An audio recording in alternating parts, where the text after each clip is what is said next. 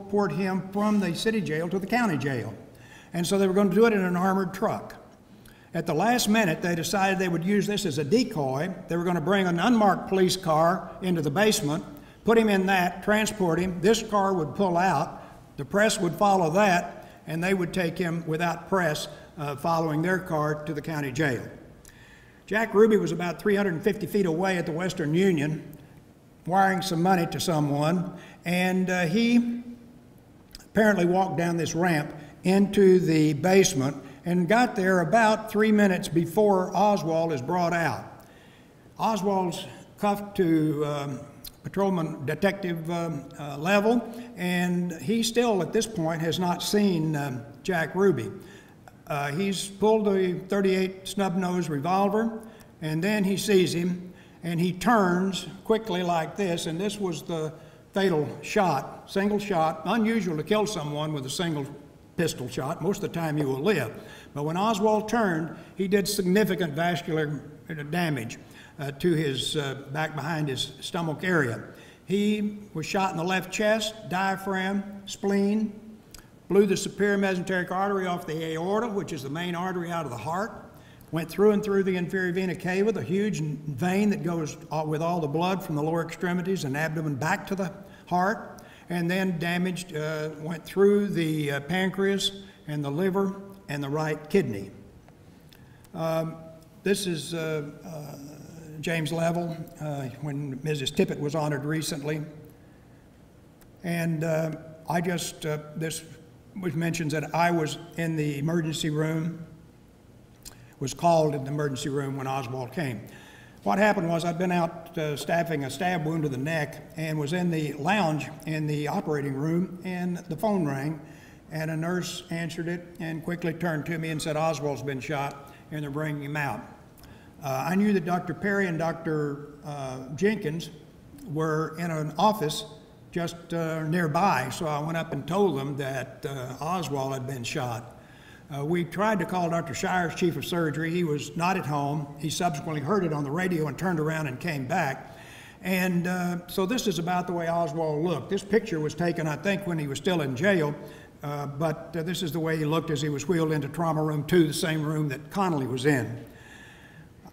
I saw about the same thing. I did listen to his heart, and he did have a heartbeat. He had no blood pressure, but we needed to get an IV going. Dr. Jenkins had already brought an anesthesia machine. We were in the ER, but before Oswald was rolled in, just a minute or so, and did the same thing. I put a cut down in the left upper arm, got an IV going, and then did put a chest tube in his left chest because he had been shot in the chest, and we had him to surgery within about 10 minutes after he came to the emergency room.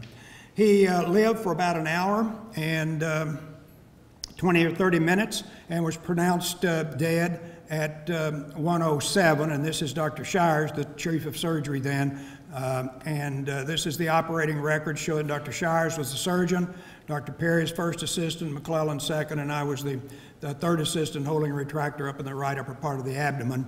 He lost about 16 units of blood. We estimated 8,300. We replaced 16 units of blood, and he never regained consciousness. This is an autopsy picture.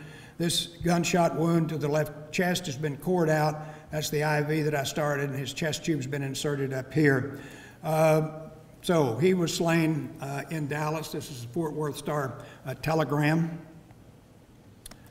And this lists some of the doctors, but the main thing of this is that Parkland did become a fortress. You can see police on each level, and Connolly's room was on 2 East, and they put metal shields over the windows and had 3 rooms lined up with doors so that he could move from one room to the other because they weren't sure, as you said, what was happening either in Washington or in Dallas, and they wanted to protect him.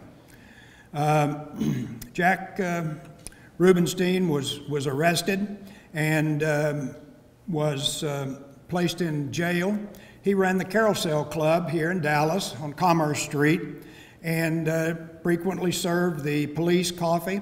They frequented his carousel. He frequented the police station. So they didn't think much about it the night before. He was never officially connected with the mob, although he had rather significant history, and I said that he may have only had about an 8th grade education. Most of the stores in Dallas closed that following day. Monday was set aside as a day of mourning, and people came from all over the world to Kennedy's funeral. This is Charles de Gaulle, Haile Selassie, many prime ministers.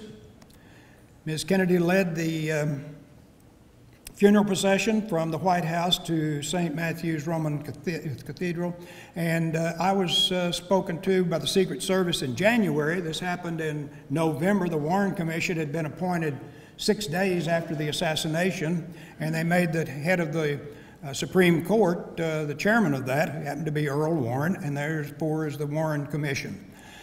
Gerald Ford was on it, and Mr. Rankin was the chief counsel. And then in February, after the Secret Service had talked to me once about did I have any other hand-scribbled notes that I hadn't turned in, I got a subpoena, and that was to possibly testify at Jack Ruby's trial. This was in one of the papers, this Dallas Times Herald, and this is me with a crew cut, and Dr. Clark, Mr. Landgren, who was the administrator, and that's Dr. Shires. And Arlen Specter was the one that interrogated me for the Warren Commission. He was the one that came up with the single bullet theory. And one of the things he asked me was, did I have any experience with gunshot wounds? And I said, well, yes. He said, are you a ballistics expert? And I said, no, but we've seen a lot of gunshot wounds. And he said, have you ever seen someone shot at 265.5 feet with a rifle, 6.5 millimeter, with a muzzle velocity of 2,000 feet per second, striking someone in the back, not hitting any bone, soft tissue, and then striking another individual? And I said, well, no.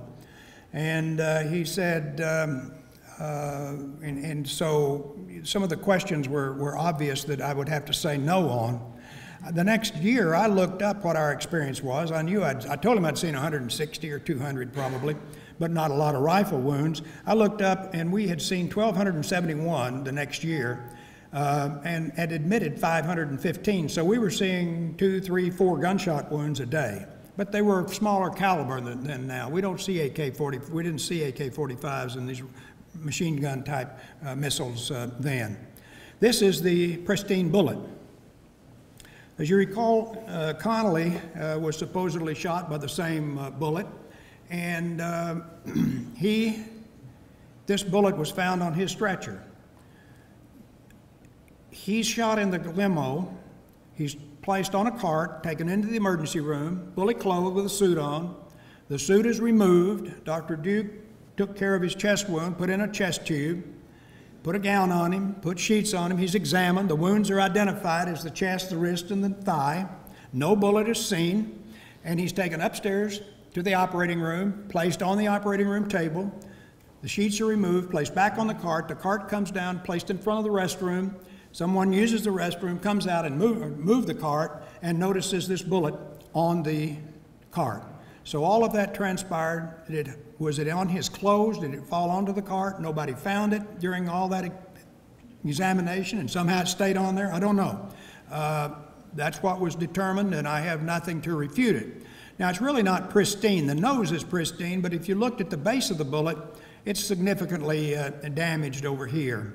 And the FBI has done some experiments squeezing the bullet, scooping out the base of it, and you could get a couple of grains out, which is more than enough to account for what was found in Kennedy's skull, Connolly's wrist, and thigh.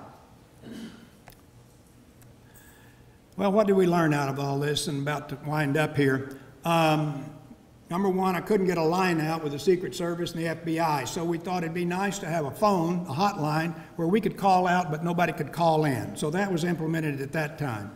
We wrote a book on the care of the trauma patient, not on Kennedy, but on management of gunshot wounds, stab wounds, and automobile accidents, and published that a year or two after the assassination. We applied to the NIH for a 4-unit shock trauma to study primarily fluids and electrolytes, and we were funded and we opened that. And then in 1969 about, Wes Wise appointed the Greater Dallas League of Municipalities, and in it he said that we needed an ambulance service. We tried to do this on a county basis. Highland Park was included, among others. There were about 35 municipalities in Dallas County at the time. We tried to get it countywide, and most of the municipalities rejected it. They said Dallas is going to be the recipient of this.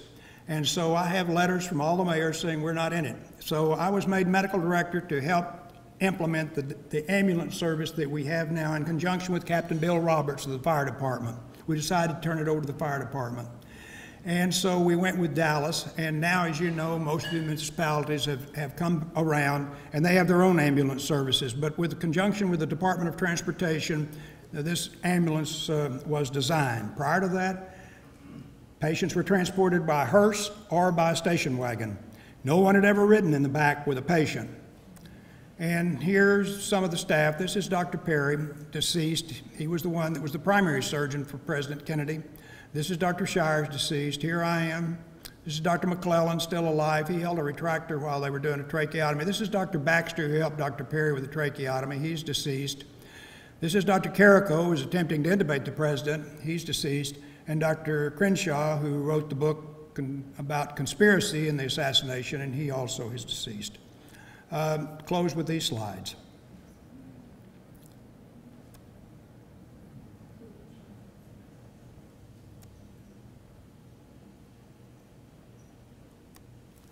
This was a picture I took about 6 months after the assassination. I was at Chief Residence meeting at the Airlie House in Warrenton, Virginia, which was where Eisenhower's retreat was when he was president. And I came back at the National Cemetery and took this photo. I wanted to see the eternal flame. And I've said before that these people were walking by and I didn't know who they were, and they didn't know who I was.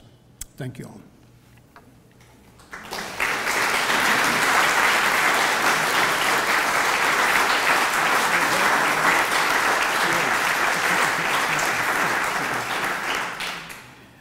All of us have varying opinions about what happened, and at this time we could share some questions, and if you do have opinions, save those for private conversation.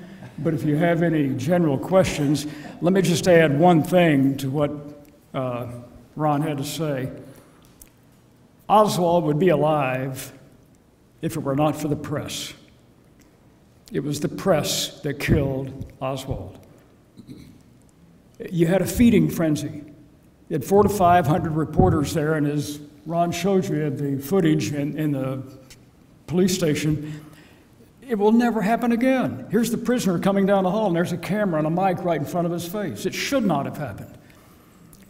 You had people demanding to see Oswald, demanding to have a press conference, and so at the last minute, literally the night before, Jess Curry, chief of police, made a bad call.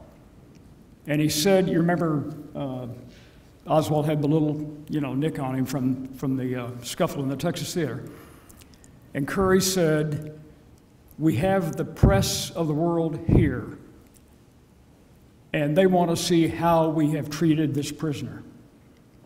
And he decided to do the photo op, to do the public transfer. And Jim Lavelle and Will Fritz and everybody else said, don't do that. It was going to be a decoy, as Ron said. If you're going to say you're going to move him at 10, move him at 9. Don't do this. And Curry was trying to cooperate with the press.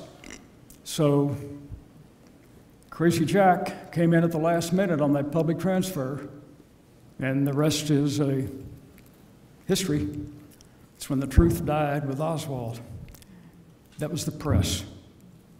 Questions for Ron or myself? Yes, ma'am. Oh, I'm sorry. Is that carry the light? Yes, sir. All right. Quickly, my cousin was patrolling in Oak Cliff that day. He and his partner had split up, and he got the call that the suspect was in Oak Cliff.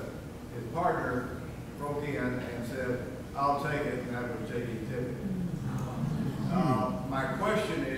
I may have read this wrong on the drug report today, they had an interview with a nurse who was 28 at the time, and she was in the trauma room 1 at the head of Kennedy, and she said she found an undamaged bullet right below his ear. I was wondering if you had any comment on that. I'm not aware of that, and I don't think it's in the Warren report that a bullet was found. There was a lot of discussion about the entrance and exit wound, and one of the things our inspector asked me was if I thought this was an entrance wound and now it's an exit wound, how could I explain it being an exit wound? And I said, well, maybe the bullet just barely made it through the skin, but the bullet was not found presumably on Kennedy's card. It was found on Connolly's card. So I've heard that statement, but so far as I know, it's not reported in the Warren Commission, and none of us were told that there was a bullet found there. Yes, sir. Now, when the President travels, advanced preparations I'm sorry. well in advance to prepare the medical team for potential disasters, set aside an operating room, set aside a staff. Was there any advanced preparation for Trauma Room 1 to be ready for this kind of eventuality? Okay, the question is, were we notified in advance that the president would be brought to Parkland? Shouldn't? No, this in advance of the visit, did they make arrangements to have you all ready in case there was a disaster at this time? In advance of the trip.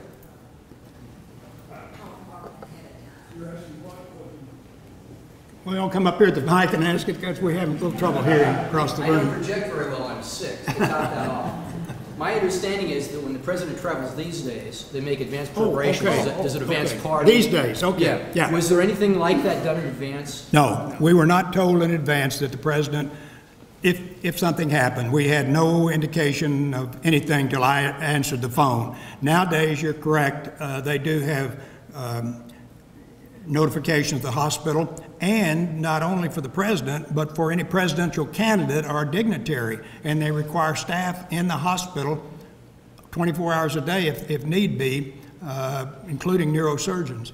So it is now. When the limo left, we didn't know where he was going. We had no idea. Nothing about, Parkland or whatever. Hang on, was there a hand over here? Or is that, yes, sir, I'm sorry, thank you. Would you stand, please? Sure. Is the trauma room, of course, Parkland Hospital's been modernized and there's been renovations. Is that trauma room still there, or has it been?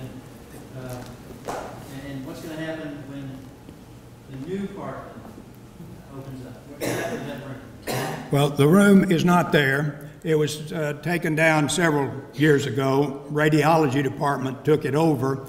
It was disassembled and for a while was kept in Fort Worth. It's now underground in, was it Lexington, Kansas, in a warehouse type thing, concrete, heavy concrete. It's not available for public viewing, but the content in the Trauma Room 1 is still around, but it's in Kansas. The clothing of Mr. and Mrs. Kennedy's in the National Archives. The limousine is in the Ford Museum in Dearborn, Michigan. And sold for $160,000. Ruby's, I mean, it's all been, yes, ma'am. Did Marina Oswald come to the hospital when her husband was brought there? You want it, that's Bob Schieffer. Marina Oswald, you want to do it? Since you're referring to Mrs. Oswald being brought. She didn't come to the hospital. She went to the jail where her son was, and Bob Schieffer was a. Is that what you're asking me? Well, his wife, did she come to? Oh, Marina.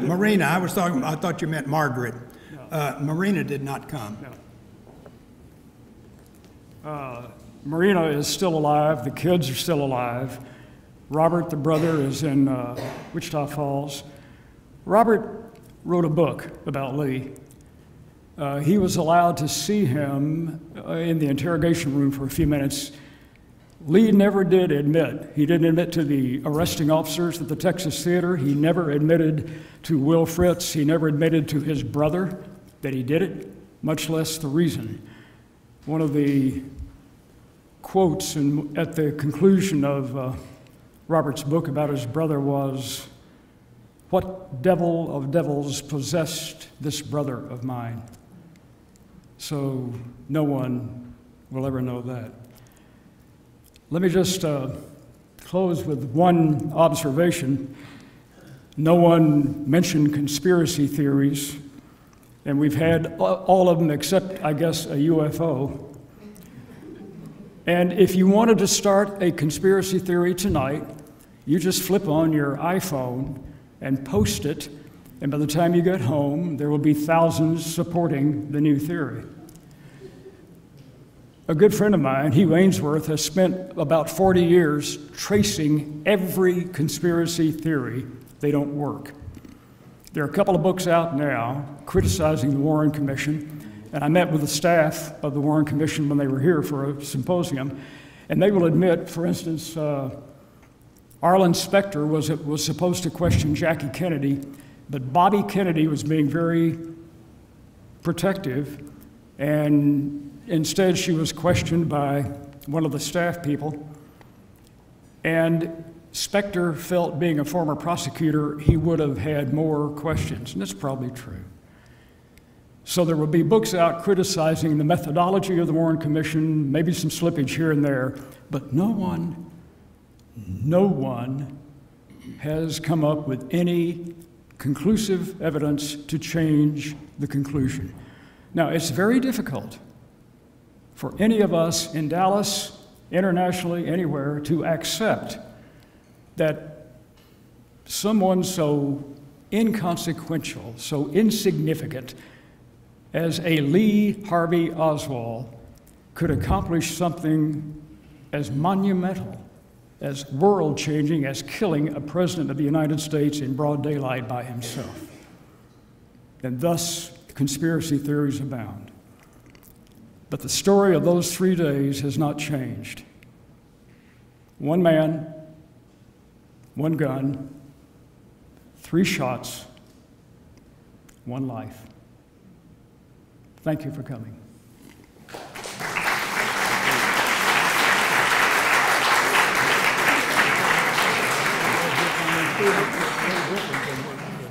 We have our chairman of our board, Mike Tibbles, to make a presentation to our guests, a token of our appreciation.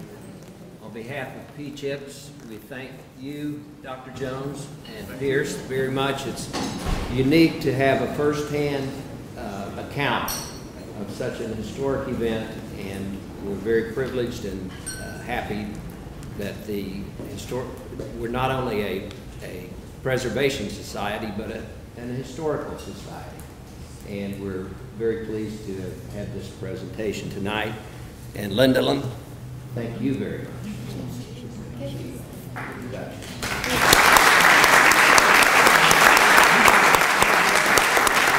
We're adjourned. Thank you.